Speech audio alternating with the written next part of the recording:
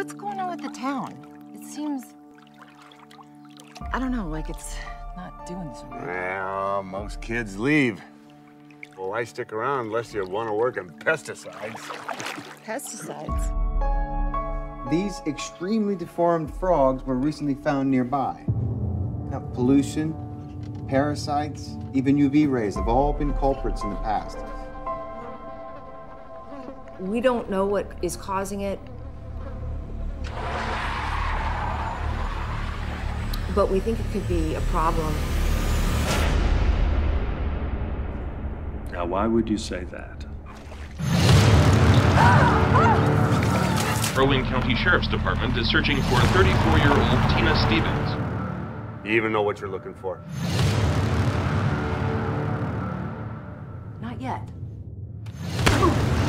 You get the hell back here! Get inside! If good fences make good neighbors, then the whole lake makes even better ones.